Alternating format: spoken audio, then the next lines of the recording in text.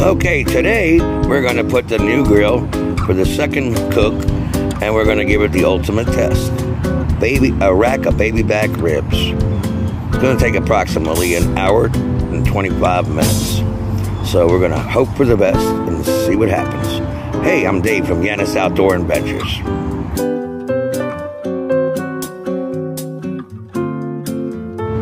Alright, so we got baby back rack of ribs. Patted the dry rub on there. Now we're going to fire the grill up and we're going to see what this bad boy can do. Alright. Alright, folks. So I got the science of this. I wanted to keep the temperature around 2 something. But I'm happy with this because I'm not going to do the long-term cooking.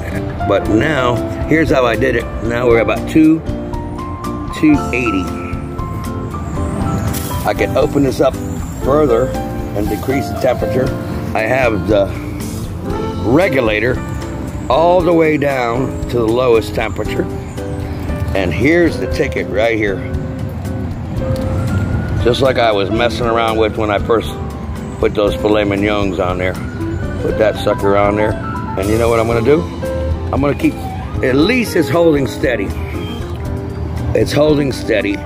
And they're starting to look really good in there. So I'm gonna cut the time in half to cook this stuff. And then we're gonna put some other stuff on it. Okay. All right, folks.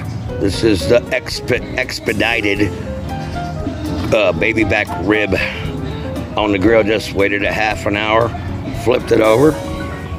Looking pretty good, looking pretty good.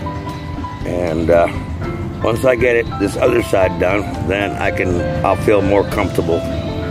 But anyways, yeah, so checking out that new grill. First cook was a filet mignon, and this is a rack of baby back ribs, yeah.